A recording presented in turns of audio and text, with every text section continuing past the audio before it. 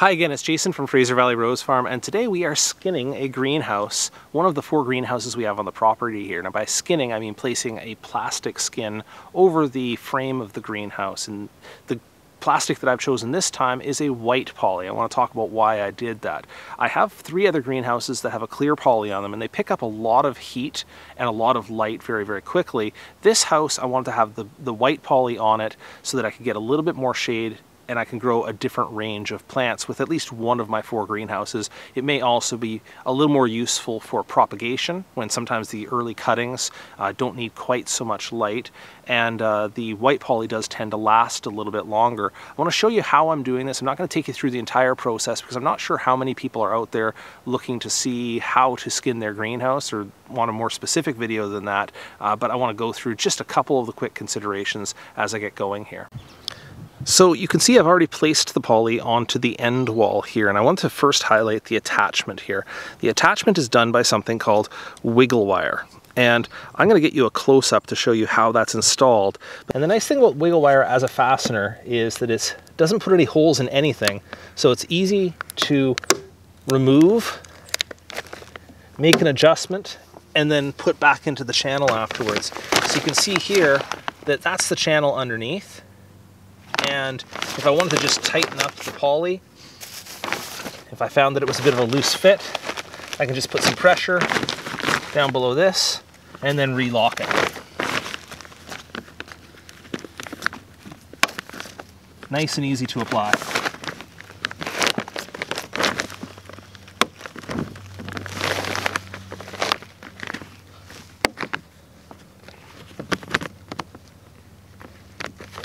Now I start with the ends here because the ends degrade less often than the skin on the major frame of the structure itself. So when we change the poly in a couple of years, it might be even up to 5 or 6 years, I can probably get through leaving the skin on the ends, whereas when I change the one on the main frame here. So that's why I've done this first, because when you fasten it on, you're going to fasten the outside over top of this here.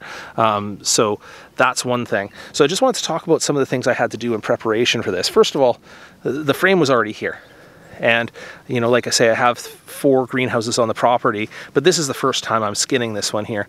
When I looked at doing it, I had to look and see, you can see my beautiful shadow there, I had to look and see whether the frame at the base there, the wood at the base, was rotted or not. And in this case, there was some rot on at least one of the sections, so I had to remove that one and replace it, and then reinstall that channel. Second thing I had to do was make sure that I have the material. So we went out and bought the poly, and some people are going to ask me, where do you get your poly? Well, we bought it from CY Growers, which is a local supplier of greenhouse equipment and supplies. Of course, there are 3 other suppliers you can buy from locally here, and it will be different in your location. So that's something you'll have to look up yourself. I chose, as I say, the white poly because of its shading qualities and because it will last a little bit longer. And that is the poly. And I had to choose, you have to measure actually, you know, what will fit over the top of the structure. So you have to take a string and run it from that bottom corner over here all the way across the top and then down to the other side to give them a width of this roll of poly. I also had to make sure that I gave them enough length that we could cut off from the ends and then install the ends here first. So as I say, we wiggle wire that all in, and we just did this section here, and then we wiggle wired, or we applied the poly straight across, and then we had to trim the poly. And you can see that the wiggle wire, there's a little excess sitting out there. I'm gonna actually come back with a wire cutter and cut off the extra wire or the extra springs as they stick out on the ends there, because we don't want them whipping around in the wind and cutting it.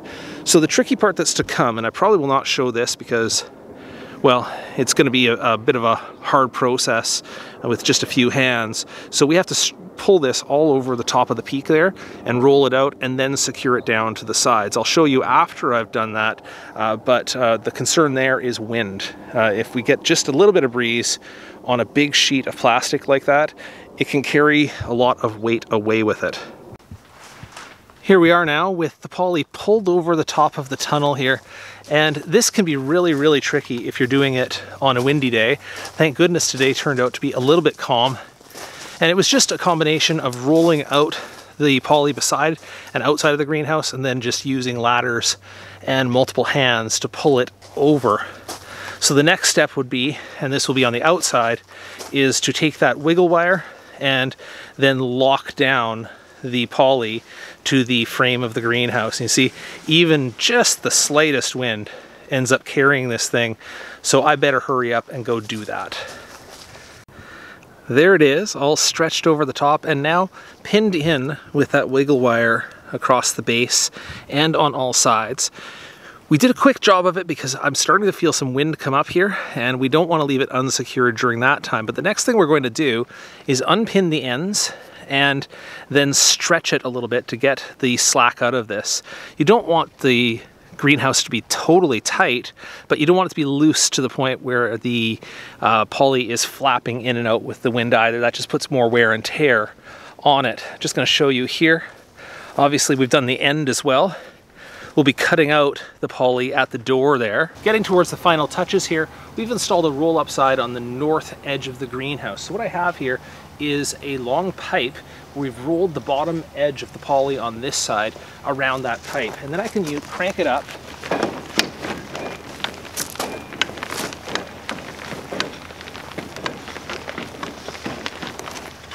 just like that for ventilation. Now you'll notice that this piece here is actually a pretty simple mechanism for doing it, but it has its downsides too. If it comes loose, it can actually roll down very, very quickly and hurt your hand.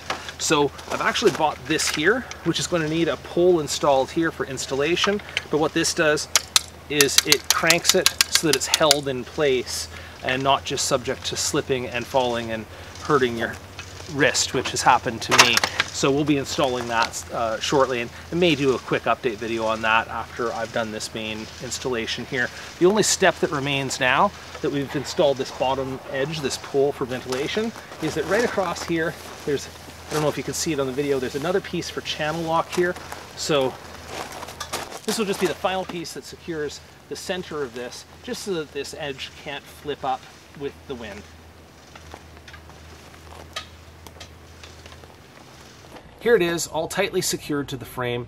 This is more or less ready for winter. The only last concern I have is if that roll-up side were to swing out in the wind, it could do some damage to the structure. So there are some metal stays that I can install on the outside of the frame just to keep that roll-up side from swinging out. I will secure that before the winter. Total timeline on the project is 1 day, preferably not a windy day. And 2 to 3 hands, if you can get them, 2 to 3 people, if you can get them, will make the job a lot easier. Now, I want to talk a little bit about the benefits of a structure like this, because obviously you're not going to take something of this size on. This one's 95 feet long, and I think it's 20 feet wide. And if you're going to take on something like this, which isn't even that big of a poly house, but it's still thousands of dollars. And so if you're trying to justify how you would fit that into your business, I want to talk about that a little bit. So even if you have the time, even if you have the money, even if you have the space, you have to compare this to what it would look like just to grow those plants in an outdoor bed. All of the benefits of a greenhouse or a polytunnel like this can be expressed in terms of control of the environment, extra control of the environment. So if you want to have an earlier start to your season, you can close it up, trap some heat. And honestly, that's one of the big benefits for me, is that I'm able to push my season earlier. Now, if you're working in a northern temperate climate like mine, and you're in the nursery business, typically you're looking at a peak of your sales in late April going through May and into June. But the problem is that the end of that season is kind of arbitrary, and I find rather abrupt. Customers lose interest all at once. The front end of that season, I usually have eager gardeners pushing me for availability of plants all the way through the front half of April, and even into March I find people are quite interested. And if I had plants ready for them, or if I have the plants at least waking up, if I can push them to that, then I'll have something to sell, and I can extend my season by 2 weeks, 3 weeks, a month in some cases. In fact, in terms of getting my plants started early in the season, if I brought in bare root perennials, or if I'm trying to get a boost to my roses, I can actually get them budding out and leafing out in an environment like this at the end of February. I can do potting at the end of February, and that can give me, a month of head start of growing time and really get those plants beefy and ready for the early half of the season, rather than waiting until, March and April to start your potting. Here, our last frost date is at the end of April. Now, obviously, this will not protect tender plants. So if you're trying to grow, hot peppers, you wouldn't put them in here in the end of February, because this is an unheated greenhouse. But certainly for things like my roses, any perennials, shrubs, trees, all of those will benefit from the early wake up that happens in an environment like this. I mentioned the protection from precipitation. Well, obviously, excess rain, if you don't want it. Early in the season we get lots of rain here. Having your plants waterlogged after potting, that's no good. If you have hail, well, obviously, see what hail can do to mark up the leaves of a plant early on in the season, so that protection is there. But even later in the season, when you want to cool it off a little bit, you get the extra ventilation in here. You can even string shade across the top of the house. Now, when you get to the propagation season, or the early part of the propagation season, I want to start my propagating of roses in, say, early June, and it can still be a little bit, fluctuating of temperature in the early June. Night temperatures can be a little bit low here, so that can set back your cuttings. If you're in an environment like this, you have a house that you can control that a little bit with, and you get better stability of temperature. And that really is the advantage of a big growing space like this compared to smaller greenhouses. And obviously not everybody can afford a bigger growing space like this, but the truth is they are far more temperature stable, and there's good mathematical reasons for that I could explain separately, but it really does, it's striking when you have a small greenhouse, one of your little backyard greenhouses that might be 6 feet wide and 6 feet tall and 8 feet long. And if you leave that in the sun for any length of time, the temperature in there will just skyrocket up. And then as soon as the sun turns off at night, it will crash down. You get very little temperature stability in a smaller structure. A big thing like this, you get that temperature stability over day and night. Not perfectly, of course, but you do get a better shoulder of your day and your night. And you do get the advantages of that in the growth of your plants.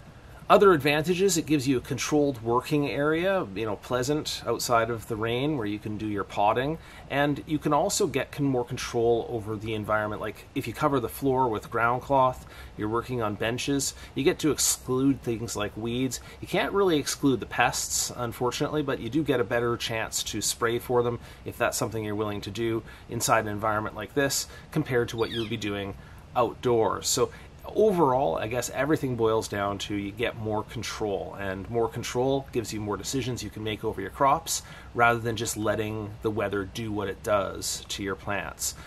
The advantage of the extended season is probably the strongest financial argument for this, and I'll leave it at that. All right, thanks so much for watching today as I talked about installing a greenhouse and the reasons why you might want to do so. And if you have any questions about this, drop them in the comments below the video.